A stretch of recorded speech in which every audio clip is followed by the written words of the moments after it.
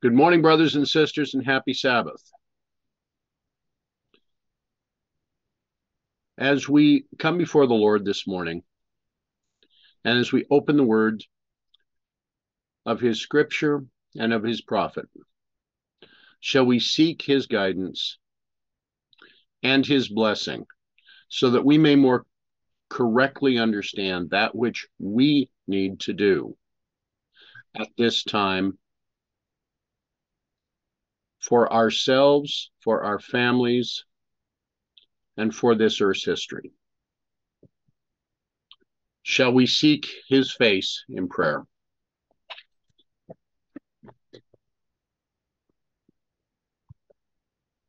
Gracious Father in heaven, we thank you for these many hours of the Sabbath that you have granted to us so that we may correctly understand that which you would have us to know, so that we may completely worship you in spirit and in truth. Our minds have been darkened through many years of misapprehension, questions, and sin. Please forgive us of the sin in our lives. Help us so that we may draw closer to you. But direct us so that we may have our righteousness, which stinks, replaced with the righteousness of your dear Son. Help us now, Father. Help our minds to be open so that we may truly worship you, so that we may thank you for all of the challenges and all of the blessings that you send our way to help us to understand what it means to truly be your children. Direct us now. Guide us, we ask. In Jesus' name, we thank you. Amen. Now, over the last several weeks, we have had a theme going as we have been studying. We're going to get further into this theme today. The overarching premise of these last several weeks has been to examine the portions of Scripture that Mrs. White had stated were necessary for us to understand at the end of the world, because this is going to represent what we're going to see at the end of the world. For us to be able to see something, we need to be able to understand it. For us to be able to understand it, we're going to need to accept what it is saying to us and the need that we have in our lives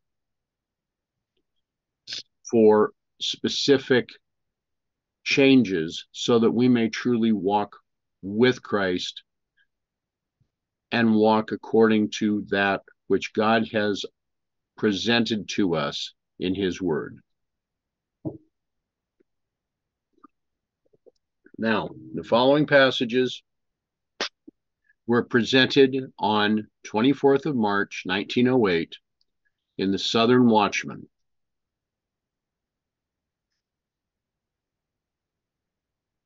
Faith, the apostle says, is the substance of things hoped for and the evidence of things not seen.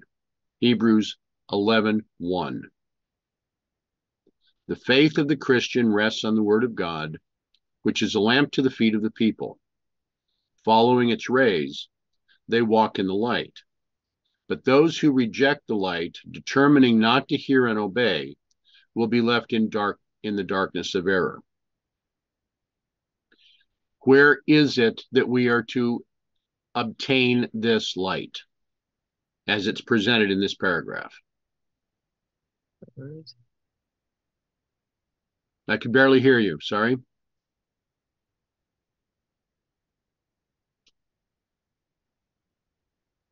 In the Word of God? Yes, in the Word of God. Does that mean that we can set aside any portion of the Word of God? No, that does not. So if we set aside a portion of the Word of God, we are setting aside light. Correct. Okay?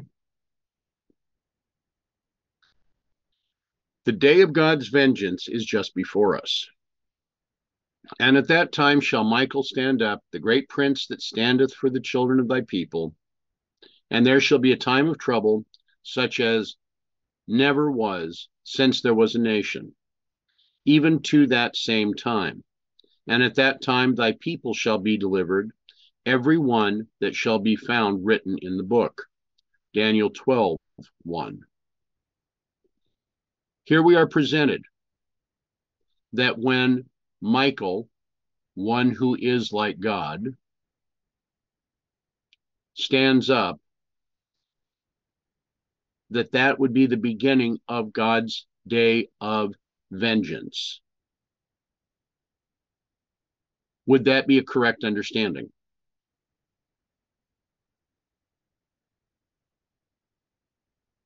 Or am I misapplying something here?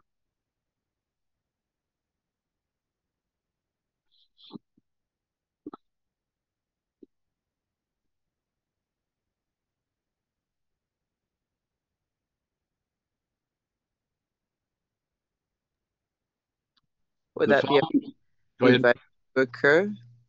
Because as he stands up, it's not that he's right away inflicting judgment. There's a process of him laying off his priestly robe and getting attired and coming and all that. But the following paragraph is quite clear. When the time of trouble comes, every case will have been decided. Now, the verse itself says, when Michael stands up, the great prince that standeth for the children of thy people, there shall be a time of trouble. So when he is standing, the time of trouble occurs. Is that a correct statement that we see from Scripture? Yep. So if the time of trouble has come, then every case will have been decided. Is that not what Sister White says? Yeah. Does that mean that mercy no longer pleads? Does it mean that the time of the open time for us to repent of sin has then closed? Would that be a fair statement? Yeah. No longer will probation linger. No longer will there be mercy for the impenitent. Our own course of action is determining whether we shall be destroyed with the workers of iniquity or delivered with the people of God. The Lord is willing to help us. While his face is against them that do evil, his eyes are over the righteous, and his ears are open unto their prayer. Here we would need to see 1 Peter 3:12.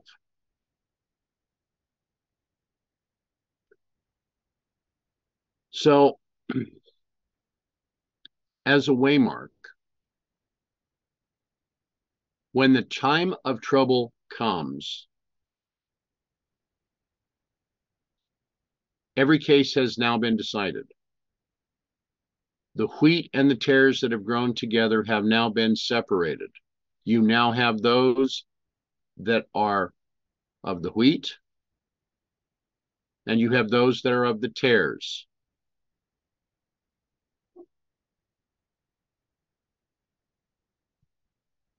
And there is no further probation.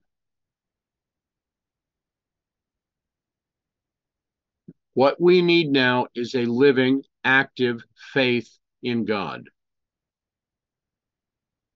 You do not know, dear reader, that you will live one day longer. You cannot call even 1 hour your own. You do not know how soon death may feel for your heartstrings. Will you then let envy, hatred, and jealousy live in your hearts? Or have you gained one precious attainment after another until pride, malice, and selfishness have been swept away, and there remain the graces of the Spirit, meekness, forbearance, gentleness, and charity? God will help every one of us if we will take hold of the help that he has provided. What is the help that God has provided here?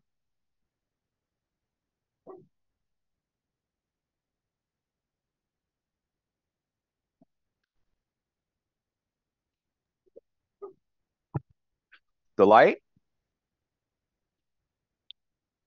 He's provided the light. Yes.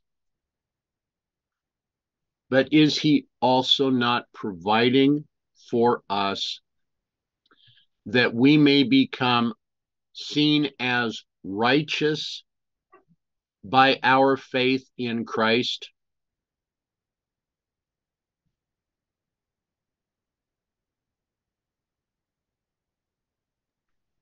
Yeah, that sounds logical. Now, the next 5 words are key. This is an individual work.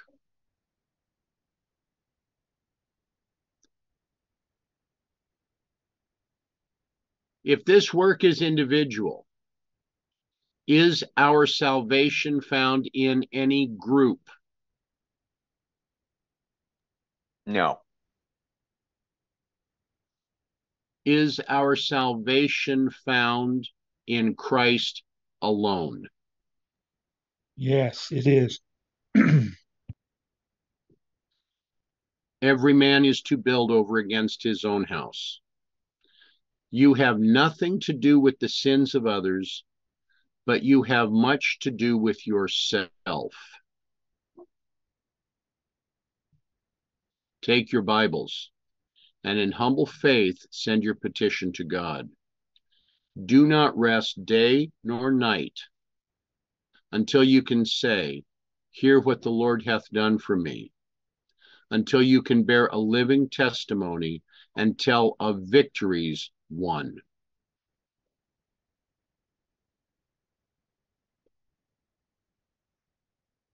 All of this is incumbent upon us, one by one. We cannot say, "I am a member of the Seventh-day Adventist Church. My salvation is assured."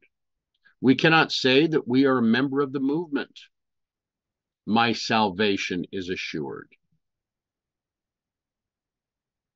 This is an individual work.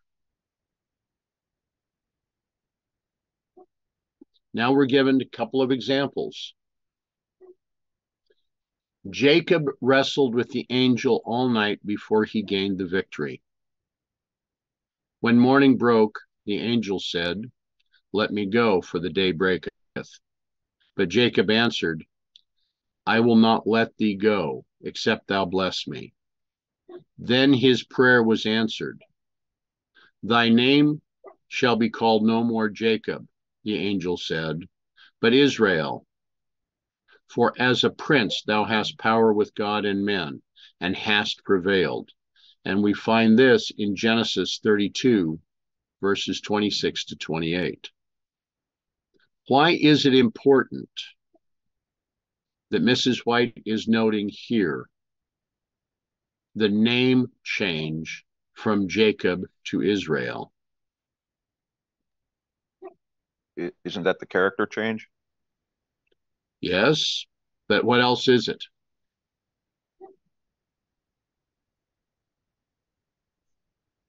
Is this not the symbol of the covenant? Yeah, name change? Yeah. Yes.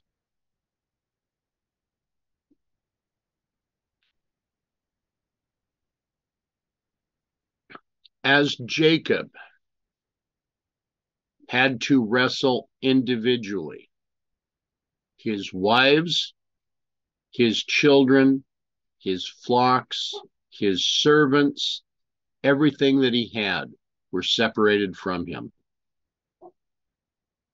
He wrestled all night with an angel and was accounted as righteous. Did Jacob have great faith in making the statement, I will not let thee go except thou bless me?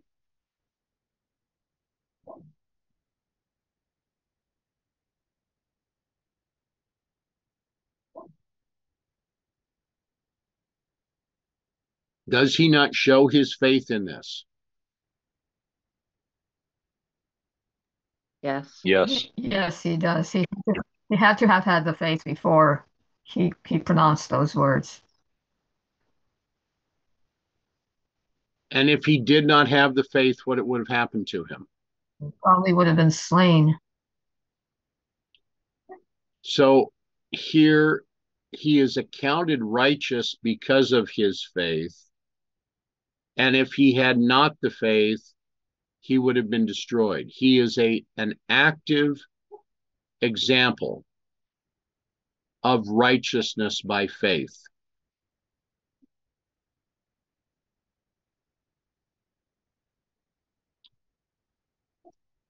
When the test on Mount Carmel was over, and God had answered by fire, then it was that the prophet went up to the top of Carmel, and he cast himself down upon the earth and put his face between his knees, an attitude indicating deep humility and earnest supplication.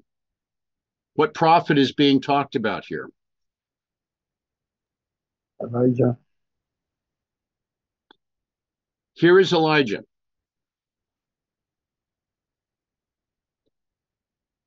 The priests of Baal and the priests of the grove have been destroyed.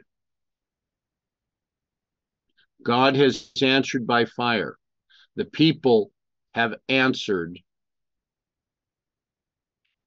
and recognized that God is supreme.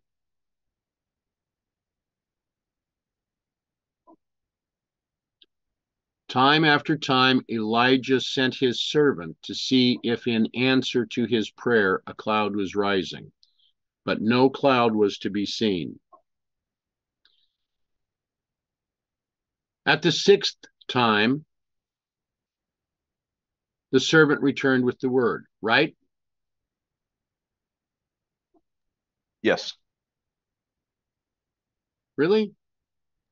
The seventh. Seventh time, right? Correct. I said the sixth, just to see Oh, if you I'm sorry. listening. No problem. problem. At the seventh time, the servant returned with the word, there ariseth a little cloud out of the sea like a man's hand. When we read this, we find this in 1 Kings 18:42 to 44. Now, do these numbers stand out for anything symbolic for us right now?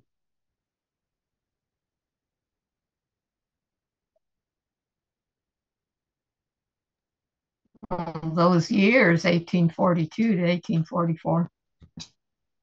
Exactly. What, in our study of history, what had we recognized were occurring from 1842 to 1844?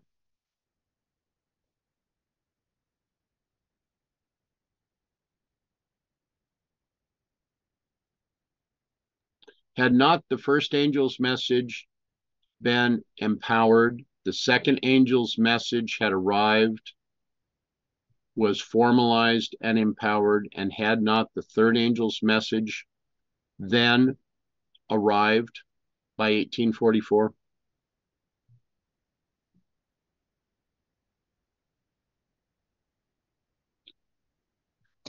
Yeah, I'm thinking also of the response out of the churches. Sorry.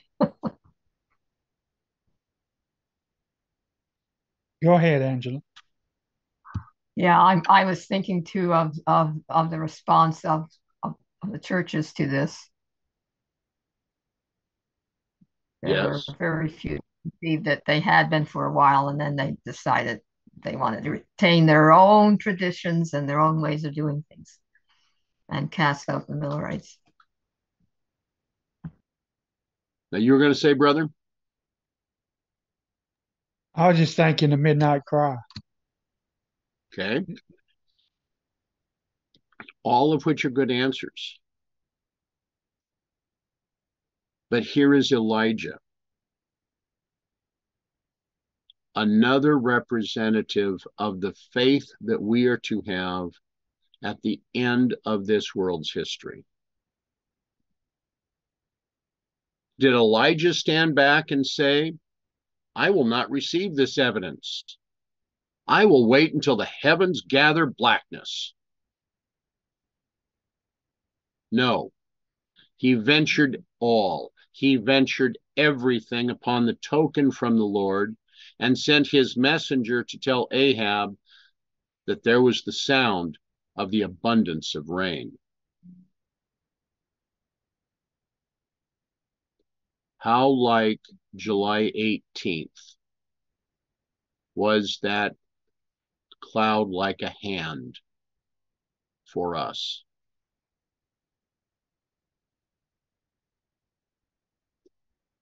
Was July 18th not a warning to the world and to the church of the soon approach of the day of God? Was this not a warning telling us to be ready? Oh, yeah.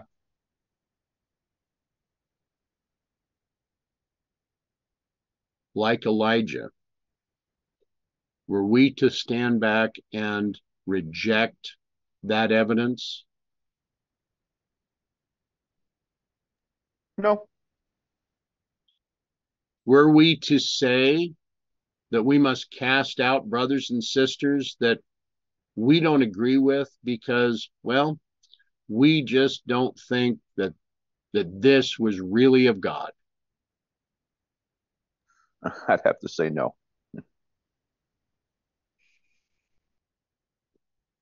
We need the perseverance of Jacob, and we need the unyielding faith of Elijah, faith that will take hold and not let go.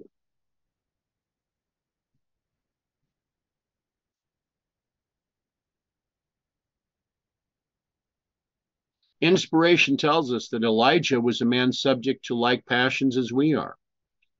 Yet the Lord heard his prayer. And why? And why should not the Lord be entreated in behalf of his people today? He will, for heaven is not closed against the fervent prayer of the righteous. The only reason of our lack of power with God is to be found where? In ourselves. What does this say to us, brothers and sisters?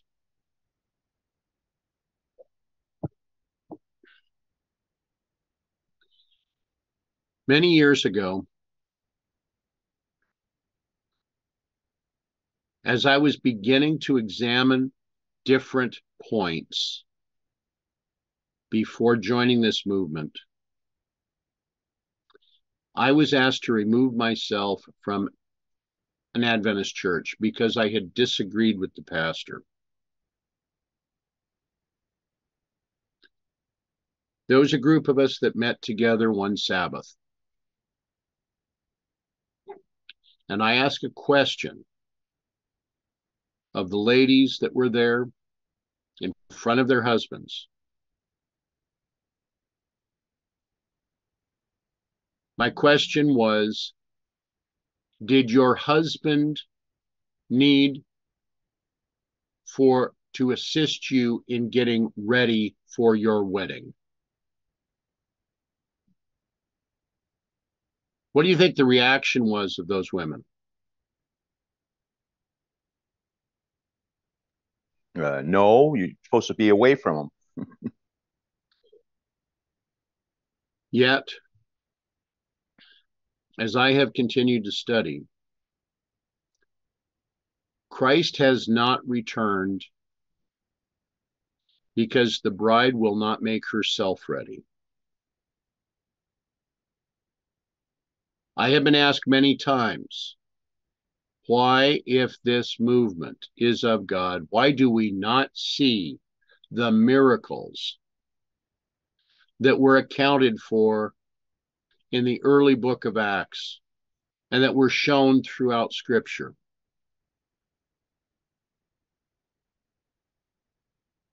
The Lord will listen to the fervent prayer of the righteous. The only reason of our lack of power with God is to be found within ourselves. How many fingers are now pointed? And where are they pointed?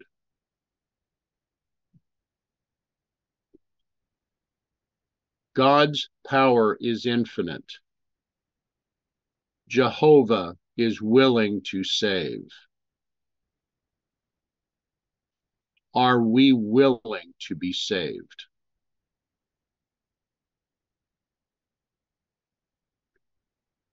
By many, such a faith as these mighty men of God had in times past is considered old-fashioned.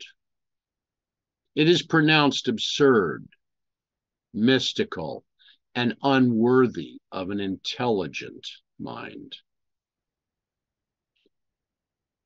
You don't understand.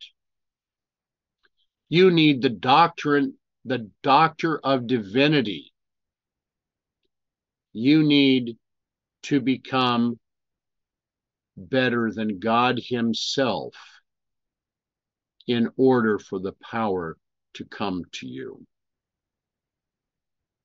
But is that the way it was with Jacob and Elijah? Did they have their degrees from the great universities of their time? No. Maybe a PhD from the School of Hard Knocks. Okay. Unbelief of the truths of God's word, because human judgment cannot comprehend the mysteries of his work, is found in every community, in all ranks of society.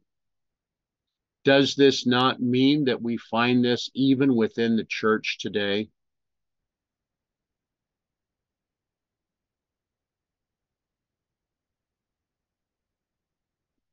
It is taught in many schools and comes into the lessons of the nurseries. Everywhere the spirit of darkness in the garb of religion will confront the soul. Thousands who profess to be Christians give heed to lying spirits.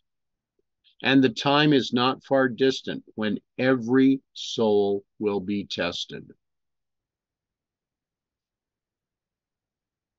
Can we avoid the test that is coming? It doesn't look like it.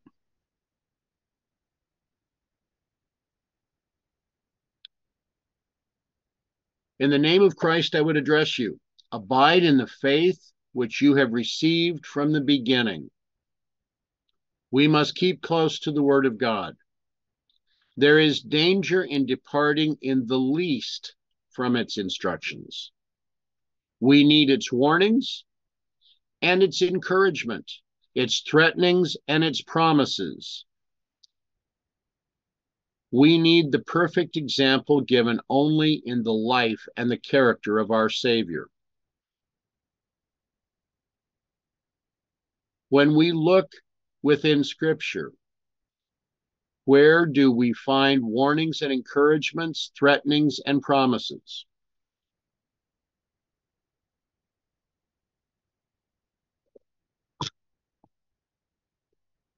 You have to be a little more specific. It's like they're all over the place. Okay. Of the books of the Pentateuch, Which is the book most directly written to us for this time in Earth's history?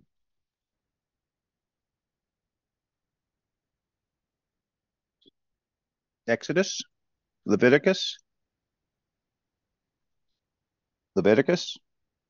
How many would say Leviticus?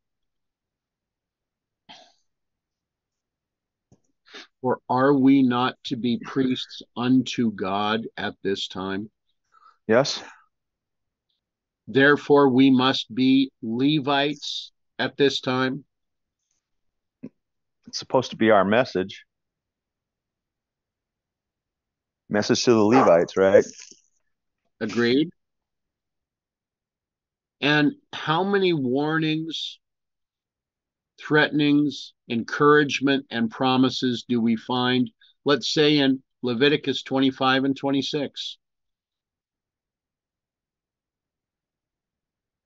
For are these chapters not outlining to us today the blessings and curses that will come upon us if we are faithful in adhering to the law of God?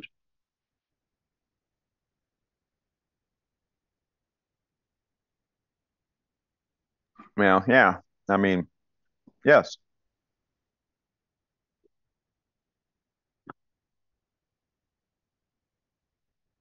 In order to stand fast in the truth, we need to have a living, active faith in God and His Word. Without such faith, it is impossible to please God. For whatsoever is not of faith is sin. Here we need to see Romans 14:23. The faith that is required is not a mere assent to doctrines. We cannot just mentally say, yes, I agree with this. It is the faith that works by love that purifies the soul. Humility, meekness, and obedience are not faith, but they are the effects or the fruits of faith. Implicit trust in God's power to save and its effect on the life and the character do not come in a moment. These heavenly graces are acquired by the experience of years, by a life of holy endeavor and firm adherence to the right. The people of God seal their destiny.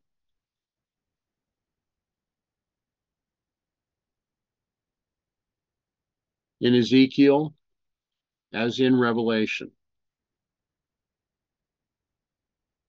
the angel is commended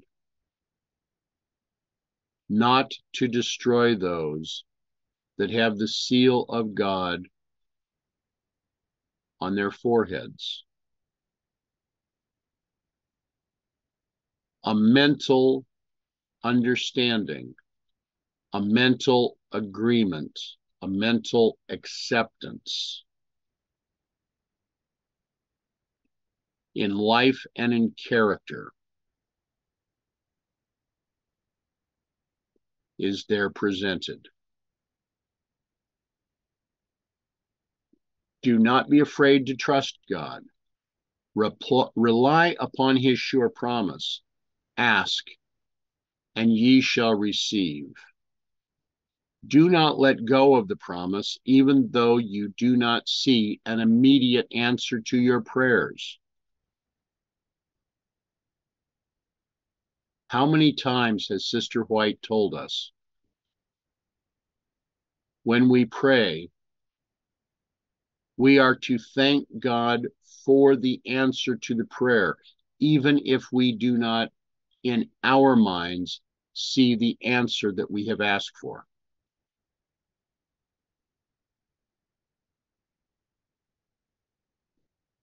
The example from Daniel 9 is very simple.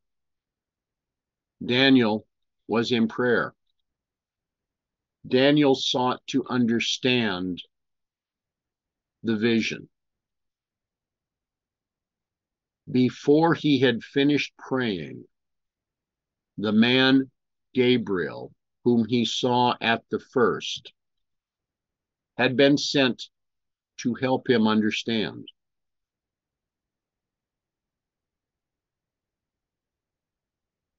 God sent Gabriel before Daniel's prayer was complete.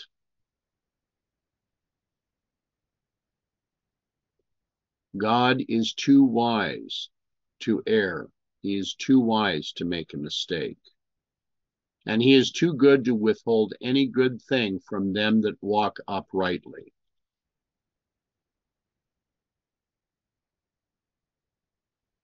How many times today do we hear those stating, God made a mistake.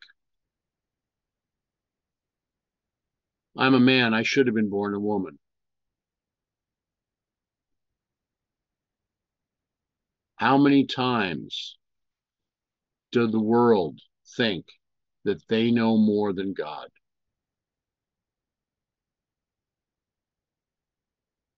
How many times do we find this within the church? Well, my pastor says this, and he has the time to study. Therefore, I should take my pastor at his word, even though it looks to be in opposition to Scripture.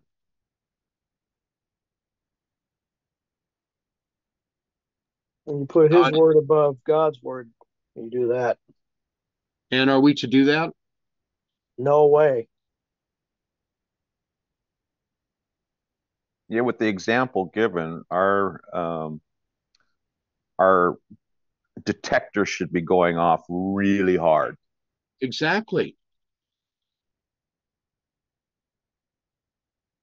Man is erring. And although his petitions may be sent up from an honest heart, he does not always ask for the things that are good for him or that will glorify God. When this is so, our wise and our good Father hears our prayers and answers, sometimes immediately, but he gives us the things that are for our own good and his own glory.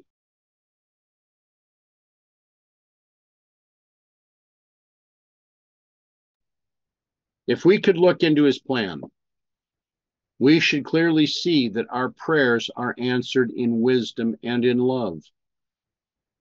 And through the temptations and trials of life, the promise will be fulfilled. I will guide thee with mine eye.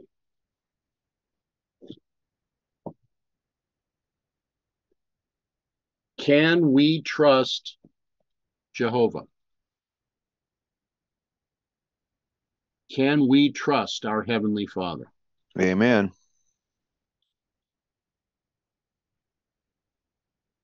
Is there any question whether or not we can trust him?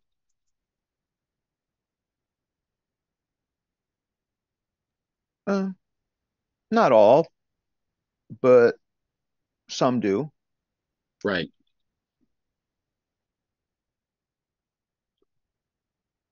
Now, the next article that she provided is our accountability to God. God is committed to us sacred truths for which he holds us responsible. He has given us mental and moral faculties that should be developed by education into a well-balanced mind and a symmetrical character. But education alone will not prepare a man to meet the object of his creation. He needs the grace of God. Divine power united with human effort will enable him to do good and to glorify his Creator. Few appreciate the value of man and the glory that would redound to God were he to cultivate and preserve purity, nobility, and integrity of character. The value that God sets upon man is shown by the price that he has paid for his redemption. His love is expressed in that he has withheld not his beloved Son, but gave him to die for a sinful race. Angels could not, by any sacrifice that they could make, accomplish the work of man's redemption. It was only through the suffering and the death of Christ that he could be restored to the favor of God. For our sakes, he knew no sin, was made an offering for sin. He was afflicted, insulted, oppressed. Arraigned as a criminal, he suffered shame, insult, mockery, a cruel and painful death. Sin is the transgression of the law, and death is its penalty. It was to save man from these that Christ suffered. Through his perfect obedience, the law was exalted.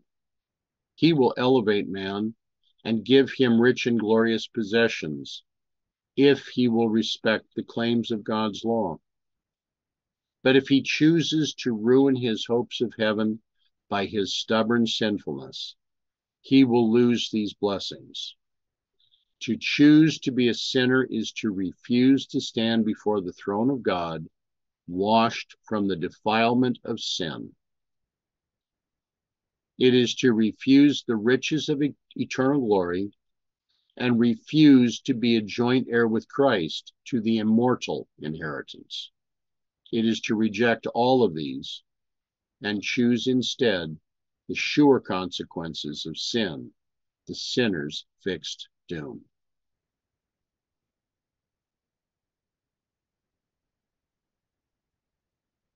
How many are there today that are choosing sin over righteousness? Is that what we are seeking to do in these studies? Are we looking to choose sin and reject righteousness? I'd have to say no. How about the rest? Are we in agreement with Brother Ron? Amen. Yes, we are. Amen. Yes. Amen. Amen. Those who might do good service in advancing the cause of Christ, but who use their talents and influence to tear down instead of to build up, will feel the wrath of God. Those that choose to tear down other brothers and sisters,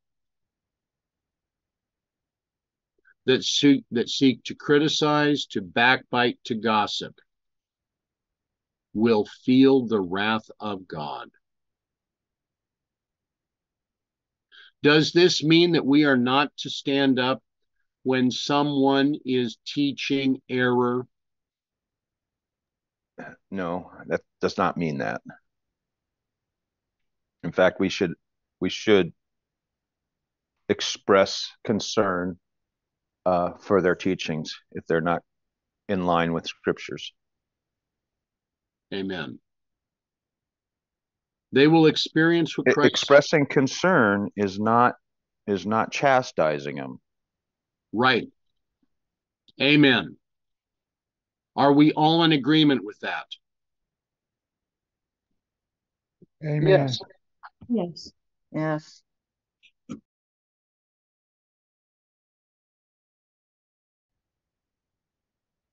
They will experience what Christ suffered in saving men from the penalty of the broken law. The value of man and the measure of his accountability can be known only by the cross of Calvary. He who represents himself to the sinner as the one strong to deliver will prove himself mighty to execute wrath and judgment upon every unrepenting son of Adam. He who holds the worlds in position, who weighs the hills in scales and the mountains in a balance, who taketh up the isles as a very little thing, will show himself mighty to avenge his unrequited mercy and his spurned love. Those who flatter themselves that God is too merciful to punish the sinner have only to look at Calvary to make assurance doubly sure. that vengeance will be visited upon every transgressor of his righteous law.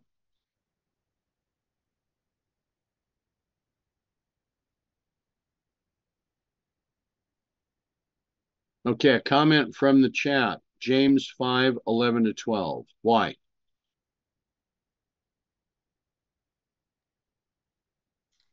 It says, "Speak not evil one of another, brethren. He that speaketh evil of his brother and judgeth his brother speaketh evil of the law, and judgeth the law. But if thou judge the law, thou art not a doer of the law, but a judge. There is one lawgiver who is able to save and to destroy. Who art thou that judgest another?"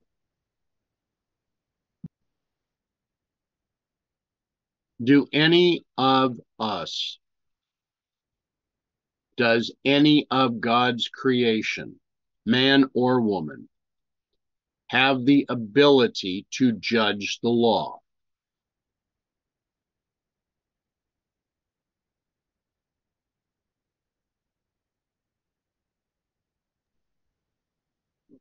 Sorry, no, I don't think so.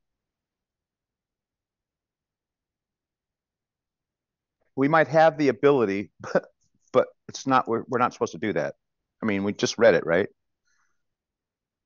I believe it was said most succinctly in the chat, not at all. How can we attempt to judge the law of the infinite, all-knowing, all-seeing Jehovah? I'm sorry, brother. Dwight. She said 12, 11, and 12 of James. Right. James 5:11-12. Is that what she read?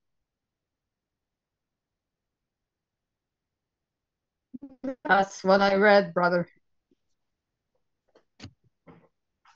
Okay. So you said James 5:11 and 12, right? Oh, I'm sorry. It's James 4. Thank you, William, for correcting me. I was just looking at it. Me It too. didn't sound like the same words you wrote. Yeah, I was You read. going, that didn't sound right. Now wait a second. Let me read that again. Yeah, because I just read James 5:16 and oh yeah, okay, oh there. And then I flipped the page and didn't even realize I flipped it. So. Yeah, that's actually a paragraph in 4. Sorry. I apologize, Dwight. No, you're fine. The whole point of these studies is for us to be able to interact. We need iron sharpening iron. So can we say thank God for Zoom? Yes. I would say it's so. all about his timing, not ours, right? Amen and amen.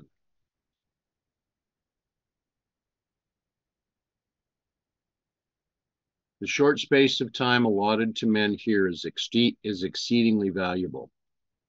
Now, while probation lingers, God proposes to unite his strength with the weakness of finite man.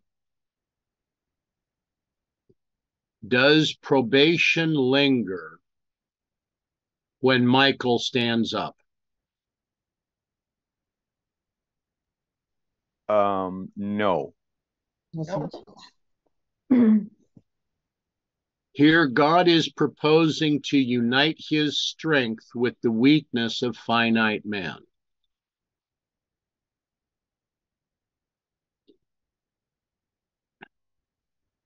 In seeking to be united, is this not God again entering into a covenant with his people?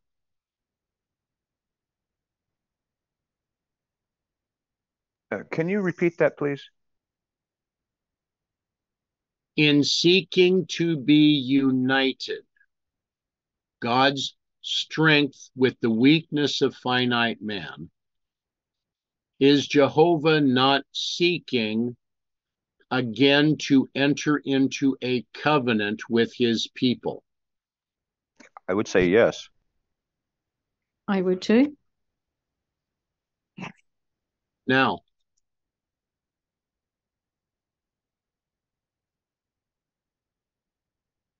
here we are.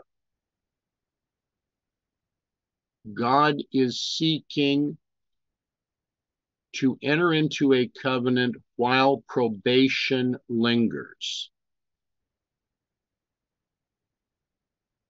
Before the Spirit of God is withdrawn, before Michael stands up, before the time of trouble, he seeks a people that will accept and keep his covenant. Is this not an awesome promise that is presented before us today? Oh, yeah. I got an observation from our last little bit here that Please. James. So, what was that? What was that chapter and verse number again? James 4:11 and 12. James. Right. 4:11. Yes. For your information. Very good. And very direct. We should so educate ourselves that we can serve him intelligently.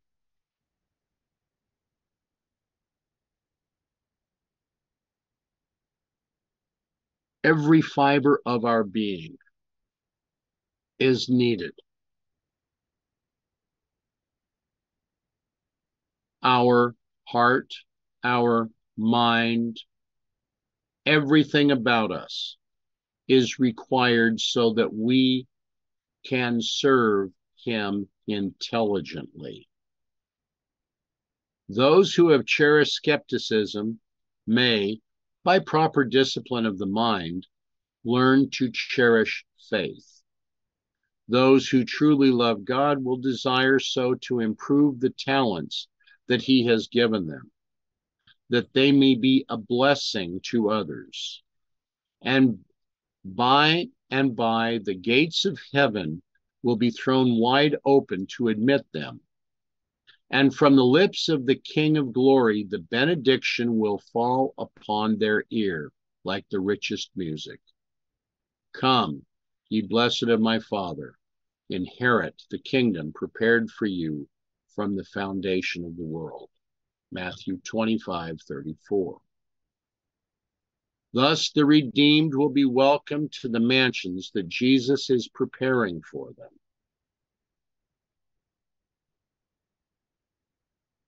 Where their companions will not be the vile of the earth, but those who through divine aid have formed perfect characters. Every sinful tendency, every imperfection has been removed by the blood of Christ, and the excellence and brightness of his glory, far exceeding the brightness of the sun in its meridian splendor, is imparted to them. And the moral beauty, the perfection of his character, shines through them in worth far exceeding this outward splendor. They are without fault before the great white throne, sharing the dignity and privileges of the angels. Eye hath not seen, nor ear heard, neither have entered into the heart of man, the things which God hath prepared for them that love him. 1 Corinthians 2, verse 9. In view of the glorious inheritance which may be his, what shall a man give in exchange for his soul? Mark 8:37. He may be poor, yet he possesses in himself a wealth and dignity that the world could never bestow. The soul, redeemed and cleansed from sin, with all its noble powers dedicated to the service of God, is of surprising worth. And there is joy in heaven in the presence of God and holy angels over one sinner that repents, a joy that is expressed in songs of holy triumph.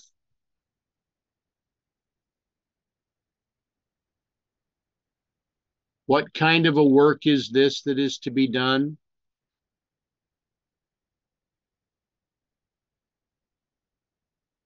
Is this to be a work that is due to our membership with a group? No.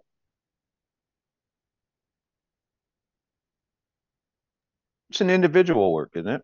It is definitely an individual work.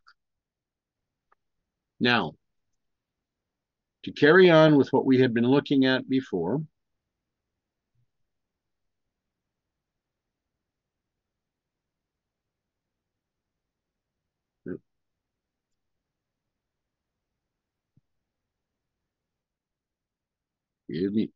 okay, sorry.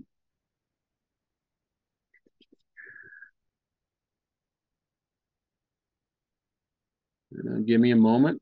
I'll get the right one opened.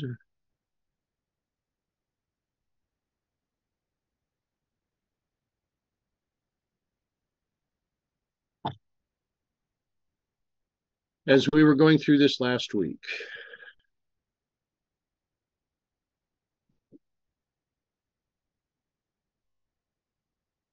here from an unpublished document, Mrs. White states, a great and solemn responsibility rests upon all parents to instruct their children so that they may form characters of which God will approve. It is the responsibility of parents to instruct their children. The Lord himself has prepared the way for parents, giving them special light by which they may understand the claims of his law. This light must be appreciated by parents as coming from the Lord for the saving of both themselves and of their children. God has given us his only begotten Son, that whosoever believeth on him should not perish, but have everlasting life. But our faith in him must be more than a casual faith. It must be definite, not founded on feeling, nor depending on sight, but established upon the word of God. Although we cannot always see, we may always believe that Jesus Christ is our personal Savior, and that he saves us from sin and transgression, but does not save us in sin.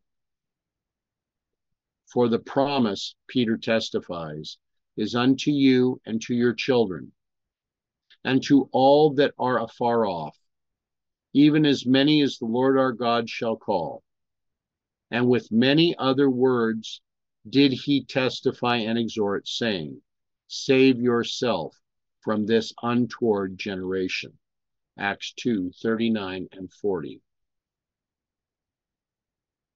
The work which parents should do is to show their children the remedy for sin and transgression, to exalt the law, and to show its binding claims upon every child and youth. Teach them that the cross of Christ did not abolish the law. For Paul declares, I had not known sin but by the law. Romans 7:7. The law and the gospel unite to save the souls of the perishing. So if the law and the gospel are united,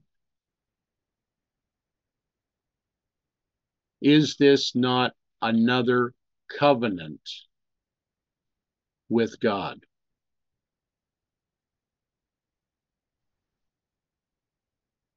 Yeah, we call it the new covenant.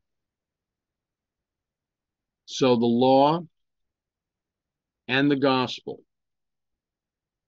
the law being the transcript of God's character, The gospel being the good news, the promise of salvation, and the warning of ignoring the offer are united together. The law is the instrument which convicts of sin, but has no saving qualities with which to save the transgressor of the law. The condemnation of law is death to the sinner. The soul that sinneth shall die. Ezekiel 18:4. But help has been laid upon one that is mighty. God sent his own Son into the world in the likeness of sinful flesh to condemn sin in the flesh. Christ came not to abolish the law, for it is the expression to all mankind of the character they must seek to form, but to condemn sin in the flesh with a voice that will reach to the end of time, and by the marks of the crucifixion, which he will ever bear upon his divine person, Christ proclaimed his abhorrence of all transgression of God's law. The moral defection of the human family because of transgression is deep and broad, but the angels in heaven are commissioned to proclaim that there is a remedy. For God so loved the world that he gave his only begotten Son, that whosoever believeth in him should not perish, but have everlasting life. John 3:16.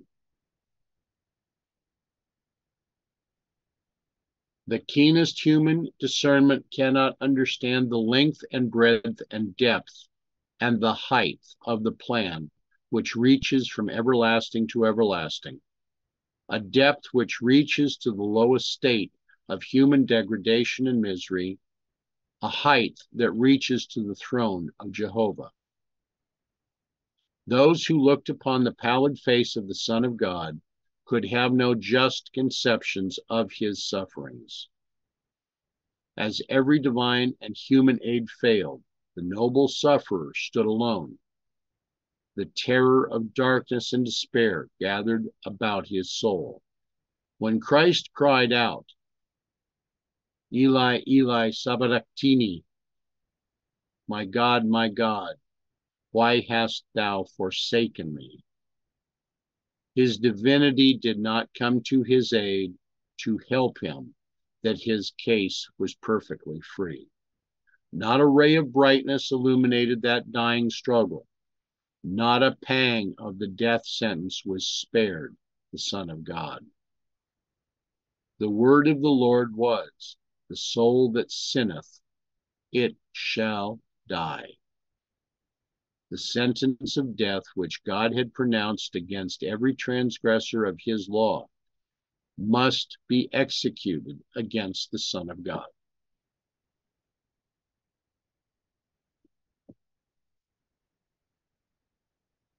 There's no more finger pointing here, the way that that statement reads. All of those fingers are pointed at me.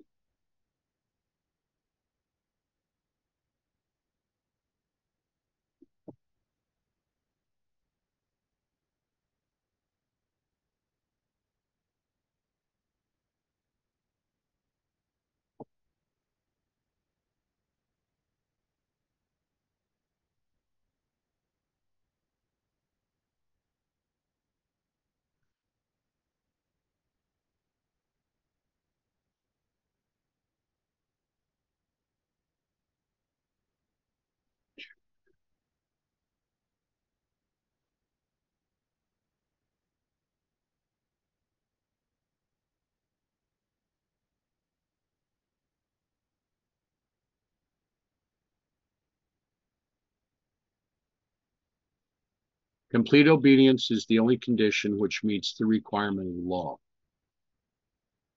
The question is asked, is God a man that he should lie? God has given the definition of sin. His law is the rule of government. God says, do this, and thou shalt live. But to the disobedient he says, cursed is everyone that continueth not in the things written in the book of the law to do them.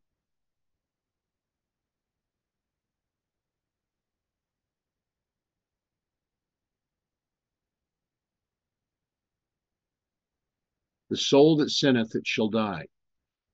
God has given the promise to those who do this law will be rewarded, not only in the present life, but in the life to come. He declares just as decidedly that those who do not obey his requirements shall not see life, but the wrath of God abideth on them. By lips that never lie, the obedient are blessed, and the disobedient are pronounced guilty.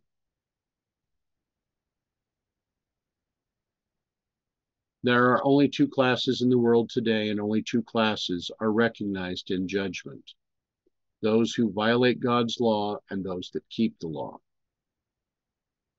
Two great opposing powers are revealed in the last great day of battle. On one side stands the Creator of heaven and earth. All on his side bear his signet. They are obedient to his every command. On the other side stands the Prince of Darkness, with those who have chosen apostasy and rebellion.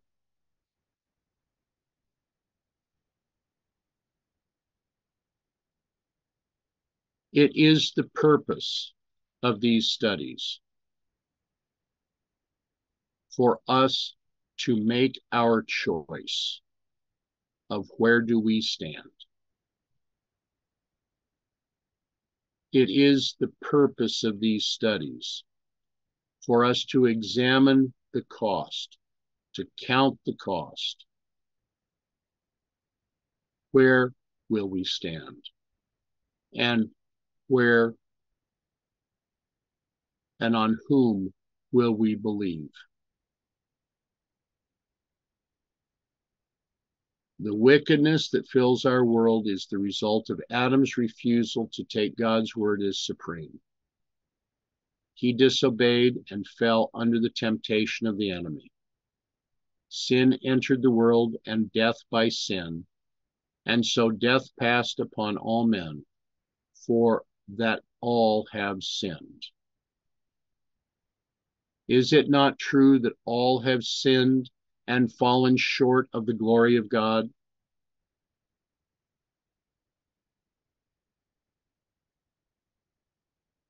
Can any one of us say that I'm a good person?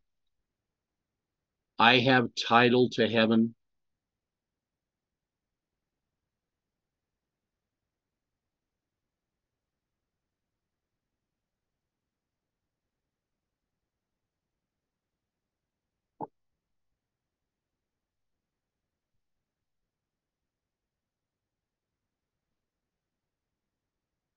God declared, the soul sinneth, it shall die.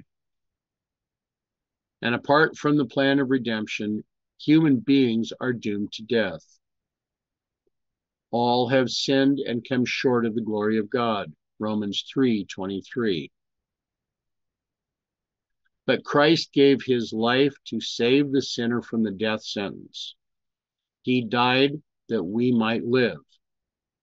To those who receive him, he gives power that enables them to separate from that which, unless they return to their loyalty, will place them where they must be condemned and punished. Christ is the sinner's only hope. By his death, he brought salvation within the reach of all. Through his grace, all may become loyal subjects of God's kingdom. Only by his sacrifice could salvation be brought within man's reach. This sacrifice has made it possible for men and women to fulfill the conditions laid down in the councils of heaven.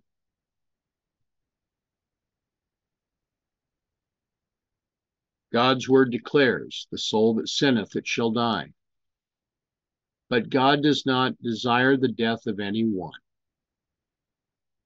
At infinite cost, he provided for man a second probation. He so loved the world that he gave his only begotten Son, and whosoever believeth in him should not perish, but have everlasting life. Should not those to whom the light of truth for this time has come place themselves in close connection with God, using their capabilities to advance the work of soul saving? Should not the one who possesses an understanding of the Scriptures impart the knowledge given him to those who know not the truth? Upon every believer in present truth rests the responsibility of working for sinners.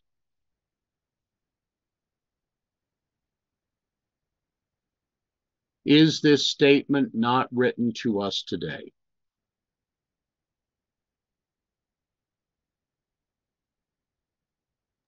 More for us than those it was actually written for. So, is this statement written for those that choose to believe that salvation is in the corporate church alone? Repeat that, please. Is this statement written for those that believe that salvation is found only within the corporate church? I would have to say no. This statement is for each of us today. This statement is for us to take to heart. God points them to their special work, the proclamation of the third angel's message. Was not the Adventist church raised up to give the proclamation of the third angel's message? Yes, sir, it was. Yet, since 1844, has that message been being given? It has not. No.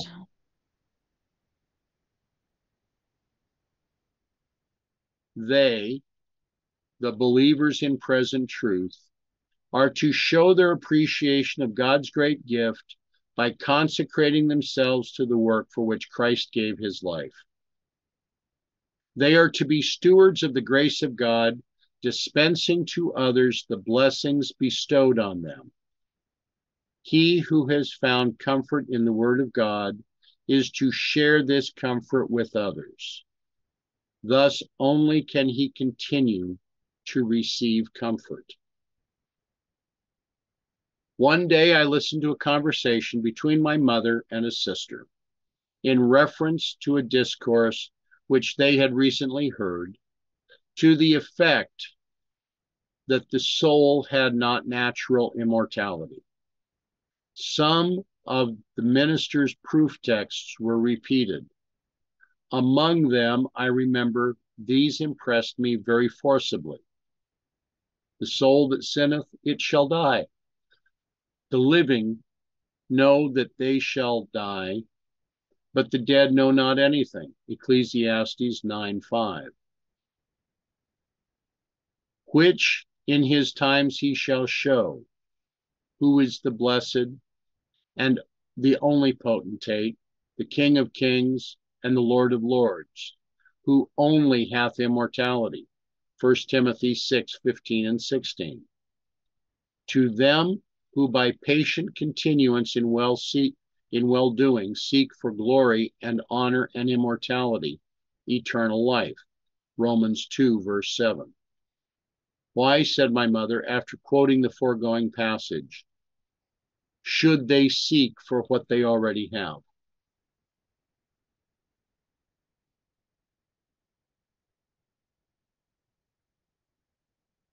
If the soul sinneth, it will die. All have sinned and fall short of the glory of God. There is nothing that we can do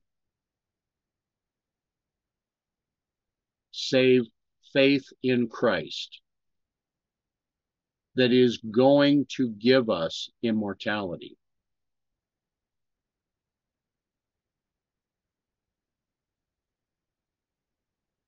But if a man be just, and do that which is lawful and right, and hath not eaten upon the mountains, neither hath lifted up his eyes to the idols of the house of Israel, neither hath defiled his neighbor's wife, neither hath come near to a menstruous woman, and hath not oppressed any, but hath restored to the debtor his pledge, hath spoiled none by violence, hath given his bread to the hungry, and hath covered the naked with a garment. He that hath not given forth usury, neither hath taken any increase, that hath withdrawn his hand from iniquity, hath executed true judgment between man and man, hath walked in my statutes, and hath kept my judgments to deal truly. He is just. He shall surely live, saith the Lord God.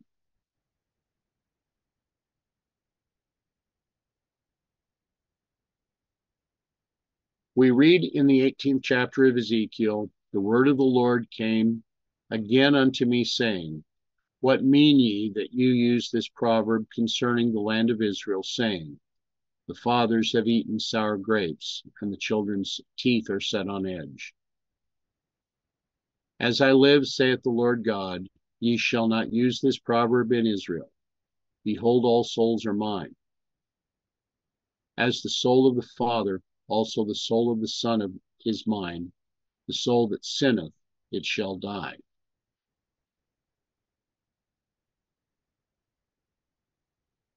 If the Father sins, is the judgment then placed upon the Son?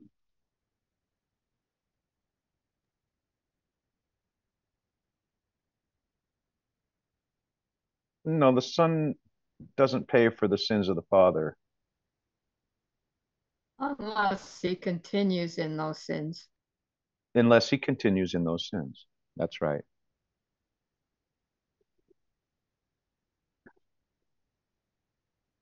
So which answer are you looking for? Well, you've already answered it, haven't you? Well, I thought so. I thought you gave a good answer.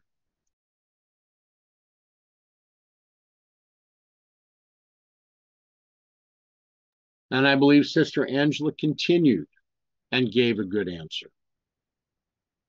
But if a man... right in line. Exactly. But if a man be just, and do that which is lawful and right, and hath not eaten upon the mountains, neither has lifted up his eyes to the idols of the house of Israel, and hath not oppressed any, and hath restored to the debtor his pledge, hath spoiled none by violence, hath given his bread to the hungry, and hath covered the naked with a garment. He that hath not given forth upon usury, neither hath taken any increase, that hath withdrawn his hand from iniquity, hath executed his judgment between man and man, hath walked in my statutes, and hath kept my judgments to deal truly. He is just. He surely shall live, saith the Lord.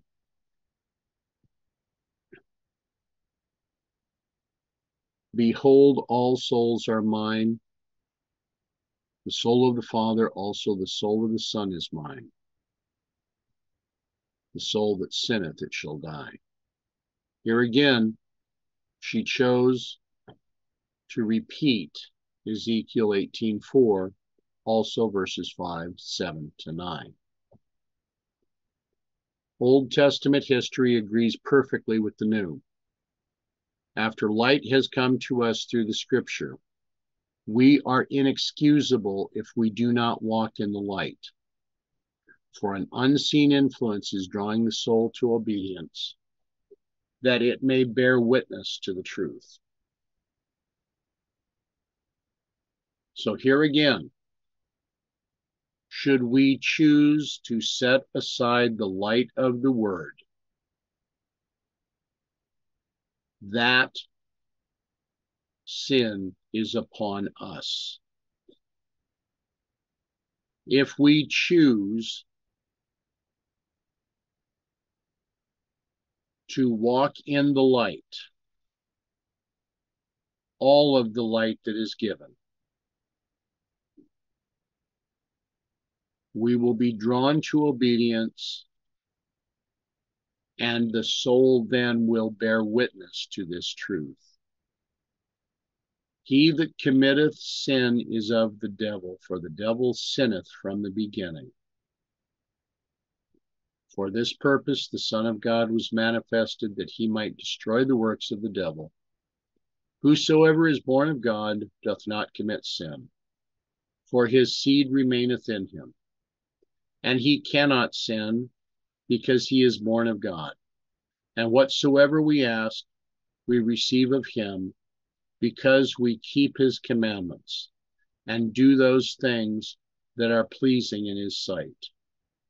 And this is his commandment, that we should believe on the name of the Son, Jesus Christ, and love one another, as he gave us commandment. And he that keepeth his commandments dwelleth in him, and he in them. And hereby we know that he abideth in us, by the Spirit which he hath given us. 1 John 3, 8 and 9, 22 to 24.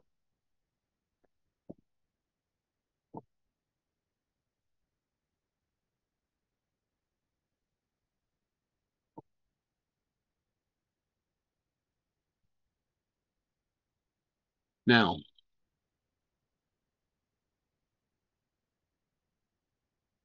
if we continue to commit sin, if we choose to commit sin, knowing the light that God has given,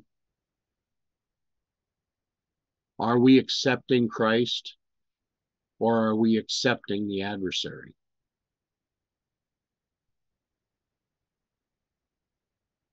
This is the kind of question that we face day by day, hour by hour, minute by minute.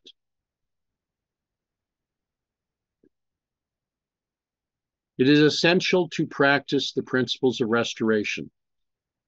A Christian spirit must be maintained in all of this. The man, woman, or child who is deviating from the path of strictest rectitude must have their duty placed before them. In this we may be called mean, narrow, and cowardly. But is it cowardice to do right? And shall we seal our lips and suffer sin to rest upon a brother because of this? If we see a brother or sister in open sin, are we to remain silent?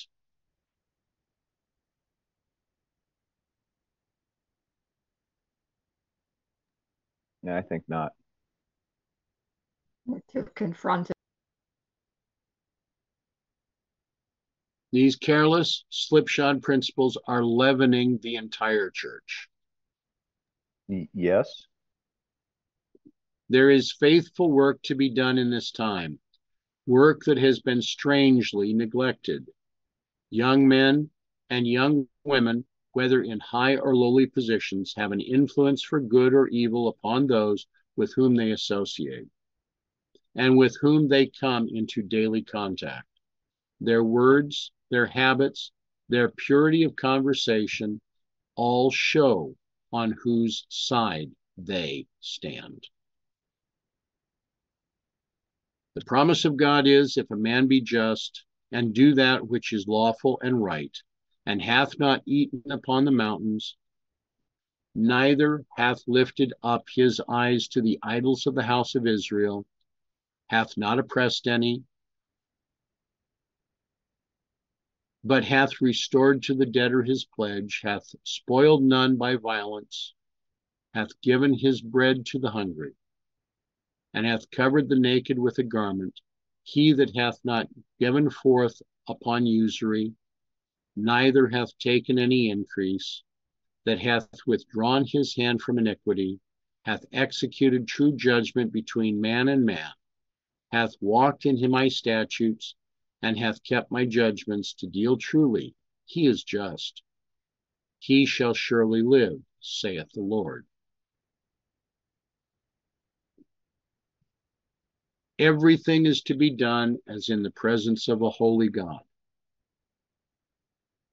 Right principles are to be maintained when dealing with those who are small as well as with those who are influential. There is to be no haphazard work done in the service of God. The reason why so many difficulties arise is that those who complain the most, who require perfection in others, exalt self and excuse their own defects.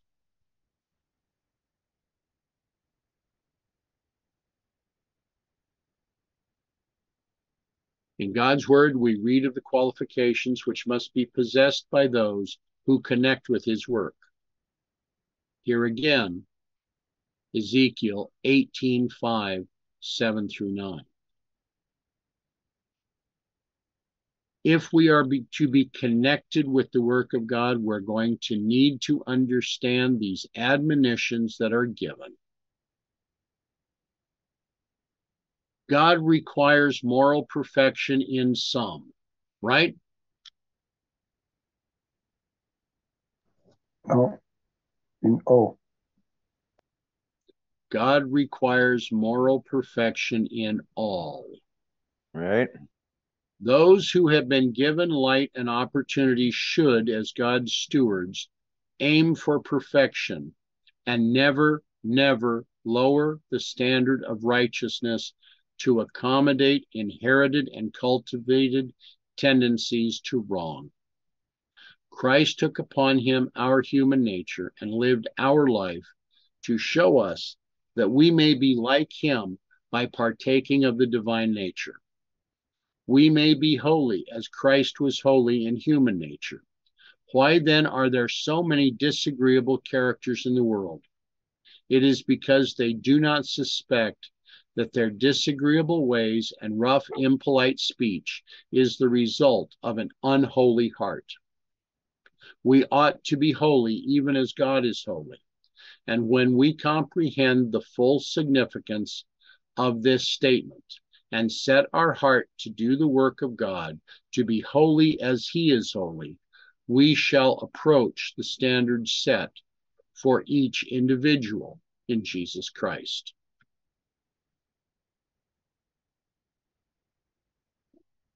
Did Mrs. White stutter in any manner in this paragraph? Was she not exceedingly clear as to our duty? Oh yeah. Perfectly clear.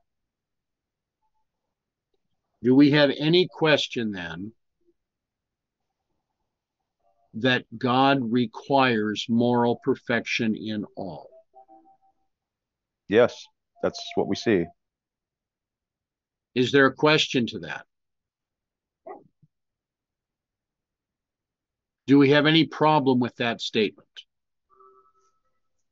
None from me. Okay. Any other thoughts or comments with what we have covered today?